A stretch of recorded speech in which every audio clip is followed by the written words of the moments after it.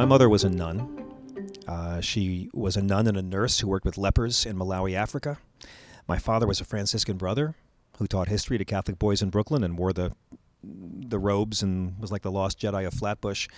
And I grew up admiring Jesus the way anybody admires mom's first husband. I aspire to be Christian. I aspire to be more Christian. I would not presume to handle that label on myself. Christianity is under attack in America, and it has always been under attack by the same group, people who declare themselves Christians and actively work against everything Christ talked about. Every Christian president who owned people was not Christian.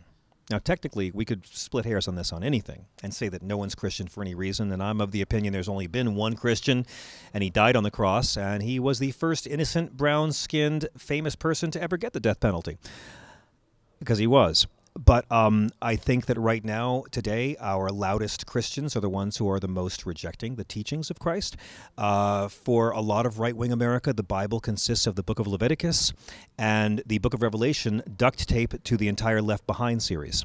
The actual teachings of Christ are ignored, and Jesus, if you go by the book, was a peaceful, radical, nonviolent revolutionary who spent time with lepers, hookers, and criminals, was not an American citizen, never spoke English, was anti-capitalism, anti-wealth, completely anti-death penalty, anti-public prayer, Matthew 6:5, oh yes he was, look it up, but never once anti-gay, never mentioned abortion, never called the poor lazy, never fought for tax cuts for the wealthiest Nazarenes, never said torture's okay sometimes, and was a long-haired, we think, that might be wrong, brown-skinned, we know that, that's in Revelation, fuck you Left Behind books, brown-skinned, homeless, community organizing, liberal, Palestinian, anti-slut-shaming, unarmed Jew, if you believe what's actually in the Bible.